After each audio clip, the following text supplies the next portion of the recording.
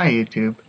I haven't made a new YouTube video for a long time, but often I am asked to by my commenters. You guys like my videos. Thank you. Thanks. So I'm going to read a transcript today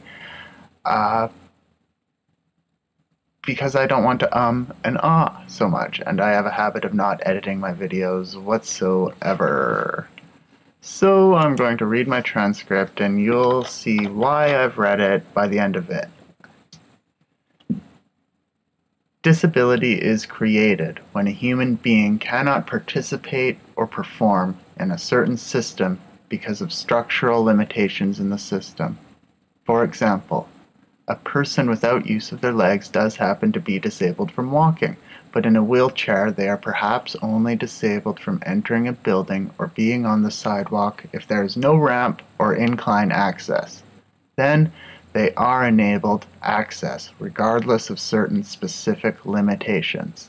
However, everything, and I mean everything that exists in actuality, is about or has or is produced by certain specific limitations.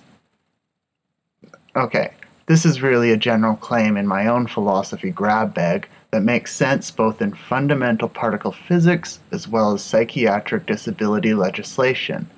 The electrons exist in certain specifically delimited orbital shells. You can look that up, Niels Bohr.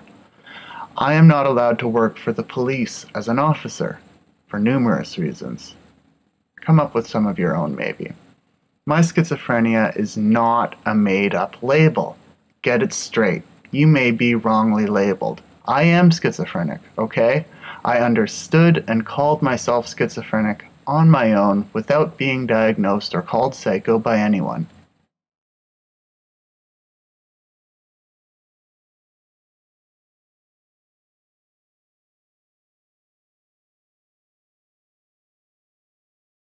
Yes, I had been called weird on the school playground for most of my life. However, that did not preclude me from going online the World Wide Web in 1999 and reading a bunch of people self-identify their schizophrenia.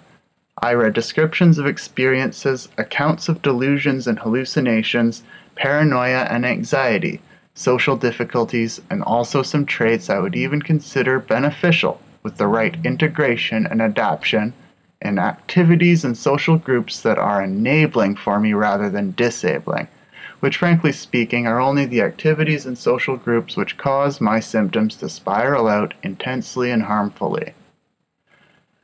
Calling schizophrenia a mere label that is just a delusion of a doctor is about as straightforwardly foolish as saying it is only and merely a biological switch. I have 2 YouTube comments with the self-same sentiment that I found on the same video about doubting delusions, Doubt Yourself Too, in my past videos, that I made kind of to address this information of doubt, and some of the comments of this current video were kind of a background comments in that other video.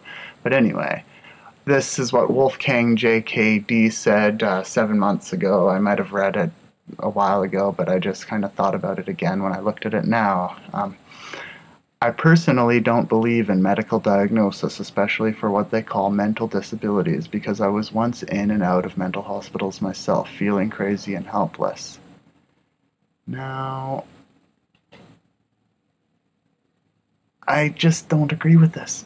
I don't agree with it. He kind of has a sentiment that he wants, like maybe there's something well-intended about his sentiment, but it's just not true. Like, he might not have a faith in, he might be, like, something about medical diagnosis is not important if it's not also able to self-identify, but it's just not clear that mental disability doesn't exist at all. Yeah, I don't get that.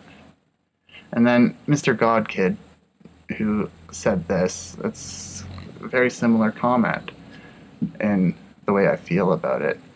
You have no idea whether what you are saying makes sense, saying that I do not when I know for a fact that schizophrenia is the suppression of a DNA GTCA expression. If you are talking about schizoaffective disorder, then yes, it is an overactivation of a DNA GTCA expression. Once you know that your disorder comes about for a very logical reason, it is easy to reconcile too. This is nonsense. I think it's a troll maybe, but I'm not exactly sure. You might just really believe that genetics is responsible for everything, and so he says that. Like, yeah. Oh, I remember when we were talking, when I commented back and forth with this Mr. God Kid in like 4 years ago or 2 years ago or something. It was about suppression and overactivation, and I said something along the lines of some of my traits are beneficial. They're like pluses, not just deficits. Or he said there was just deficits in schizophrenia and no additions or something like that.